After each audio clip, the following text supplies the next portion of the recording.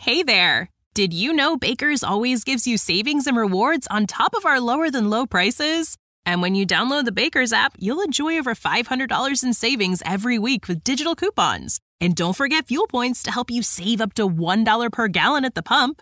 Want to save even more? With a Boost membership, you'll get double fuel points and free delivery. So shop and save big at Baker's today. Baker's, fresh for everyone. Savings may vary by state. Restrictions apply. See site for details. Warrior! You landed on the Coach JV podcast. This is a raw, authentic podcast helping you understand the power you have inside of you to accomplish great things. I'm just going to warn you, if you're sensitive, this is not the podcast for you. But if you're ready to rise, let's go. Warriors, rise! Good morning, everybody, and welcome to the Coach JV podcast. We talk about motivation, health, and life. I'm your host, Coach JB, your top health and mindset coach in the world. And what you believe in your heart, you think in your mind will eventually become your words and become your reality. If you can see it in your mind, eventually you can hold it right here in your hands. What you repeatedly do gets ingrained in your subconscious. Whoa, excuse me. That was from Melissa's daughter there. Remember when I burped? Do you guys remember that? Did you guys ever see that when Melissa's daughter was so cool? I burped and she actually did a rendition of my podcast when I used to burp a lot. And it was funny because that's when I had leaky gut. I actually healed my leaky gut with glutamine, apple cider vinegar, and my amazing sleep and gut routine. I started getting more sleep and I healed my leaky gut. Anyways, did I finish it? What you believe in your heart, you think in your mind will eventually become your words and become your reality. If you can see it in your mind, eventually you can hold it right here in your hands. What you repeatedly do gets ingrained in your subconscious mind. What gets ingrained in your subconscious mind becomes an unconscious activity. All right. So yesterday I talked about focus on you guys. Focus on you. Be selfish, and what'll happen is you're going to be able to pour into other people. You're not taught that stuff. You're taught to pour into others and worry about others and what is this person doing? And every time you get around your family, they're gossiping about your cousin and this person. And it's like just constant talk about other people. And all it is a big ass projection field, projecting away from themselves to mask the insecurities, the things that we're not doing, the things that we're not taking care of our family, all the shit. You think about it, every person talking shit about somebody else, to include myself, we're all fucked up ourselves, guys. We're all messed up ourselves. We're projecting onto other people. And so what I want to talk about today is, are you an asset or a liability? Are you an asset or a liability to your family, your business, your ecosystem? And how do you know if you're an asset or a liability? Someone who is a liability within business constantly brings problems to the table, never solutions. Someone who is an asset knows that there's a problem, presents the problem, but comes up with solutions, ideas. Even if they don't have the answer for it, they're looking for resources and trying to be a problem solver. A liability in a business is someone who is constantly complaining about other people behind their back. Someone who is an asset, when they hear somebody talking about somebody behind their back, they stand up, chest proud, chin up, and say, hey, if we talk about this person twice, we need to go talk to the person. Because they know that if you're talking behind someone's back more than twice, you're looking for attention, not a solution. A liability in business is someone who is constantly needing to be told what to do. They literally sit there waiting for the next direction. When they know they need to do stuff, they know that there's stuff that needs to be done. An asset is someone who gets the job done and is constantly looking for the next thing that they can do to help improve and move forward the company. So I want you to think about within your company and your ecosystem, even if you don't like your job, guys, always be an asset. Always be an asset. You want to help people. You want to be there for people. You want to be the voice of change. You don't want to be the voice, the person bringing down the frequency all the time.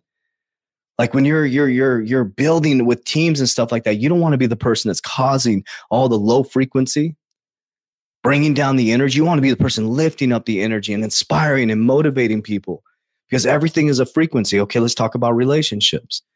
Relationships with your family. If you're a man, I'll speak to men's heart specifically.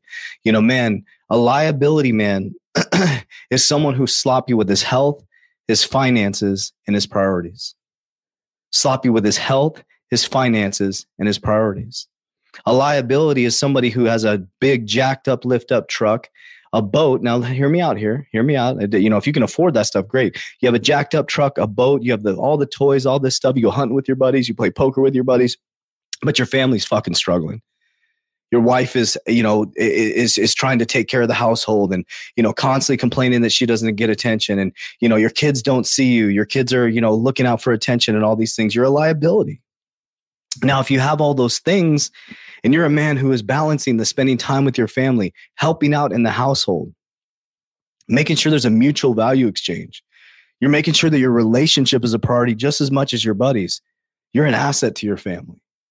Your finances are focused on building legacy, foundations, a future that everybody can be safe and protected. Your internet browser is focused on things that are moving your family forward. Your social media feed is focused on things that are ethical, moral, and in alignment with your family values. Your debit card transactions, you can see where your money's flowing to, where your money's flowing, where your money's going. So are you an asset or a liability for your family? So I want you to think about that and self-reflect and ask to yourself, someone who's a liability to themselves is someone who doesn't take care of themselves. Is someone who's constantly blaming the world and an outside enemy for all the problems that they have within their life. An asset is someone who self-reflects and looks internally and says, I can, I will, I must, I will never give up, because they know how much and how important that their decisions are, because they want to be an asset for their company. They want to be asset for their family, and they want to be asset for God in the embodiment that we get here on earth. So I want you to think about something for just a moment. Are you an asset or a liability? And if you're a liability, I would recommend switching that, because being an asset is one of the greatest things that we should be doing here on earth. We got a gift from God to come down here as a conscious being, to have a human experience, to come through this amazing cellular body, the nervous system, and come out here and have 5 senses and get an actual conscious mind, which is a carnal mind. Right? To be able to act, to walk, to talk, to think. We didn't come here to be liabilities. We didn't come here to repeat consciousness. We came here to expand consciousness. So as you think about your life right now, are you an asset or are you a liability? And I'm looking to run with assets. I'm looking for people who bring solutions to the problem. It's okay to bring problems.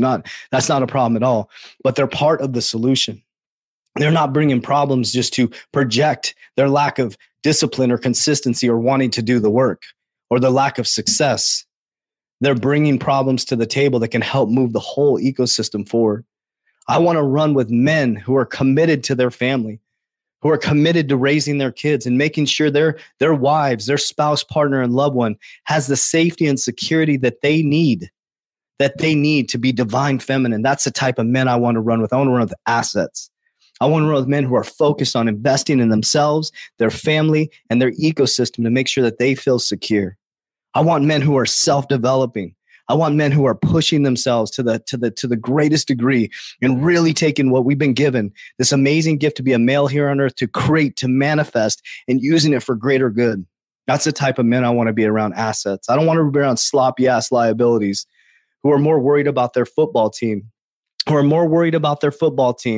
get super pissed off and throw something at the TV and scream at the TV. That's a liability. You're a liability to your family. You're a liability. I don't want to be around men who are a liability financially, spiritually, who are going to put me in positions. They're going to lower my frequency or put me in a position of vulnerability. I want to be around men who rise up to protect their family, their ecosystems, and everybody around them. So the question I have for you is you a liability or are you an asset? And the beautiful thing about it, one choice, 1 minute, one time, one day away from transforming your life from liability to an asset. So I want us all to do some self-reflection. Are you an asset to your business or are you a liability? Are you an asset to your family or are you a liability to your family? Are you an asset to your kids or are you a liability to your kids? And I would recommend getting on that asset side and getting to work in the greatest shift in human history. So I love you guys. I appreciate you. As we always say, warriors, rise, get your shit together.